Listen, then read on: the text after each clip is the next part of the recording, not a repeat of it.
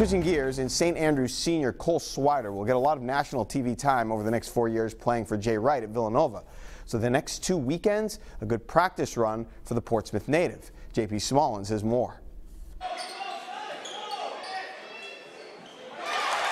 His long-distance shooting helped him become St. Andrews' all-time leading scorer. Cole Swider's range earning him an invitation to the American Family Insurance High School Three-Point Championship, which will be broadcast Sunday afternoon on CBS. To be able to shoot against some of the best shooters in the country and be considered as one of those people is an honor. So it'll be cool because 4 New England guys are out there, and to be able to be out there with them and it will be a good experience. I did a 3-point contest in the Governor's Challenge over Christmas break.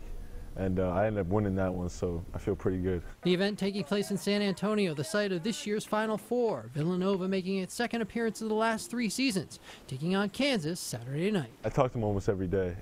Even yesterday, like Mikal Bridges texted me, just seeing how I was doing. You know what I mean? Like, he's in the Final Four, he doesn't have to do that, but he just wanted to check in and see how I was doing. So they're all great guys. They all call me, they all text me.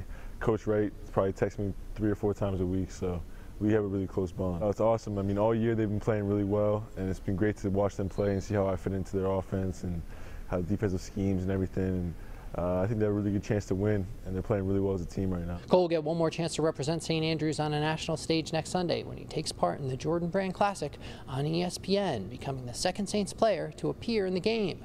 In 2011, current Charlotte Hornet Michael Carter-Williams suited up for the East team. It's a chance that not a lot of people get, and to be considered as one of the best in the country is an honor for me and for St. Andrews and for my family, so I'm really excited about it. It helps us here, obviously, because I believe that we do things the right way, and Cole for 4 years worked his butt off at St. Andrews School, and anything he gets, any All-Star game, any accolade, he's earned and he deserves. I'm really proud of him. In Barrington, I'm JP Smallins, Eyewitness Sports.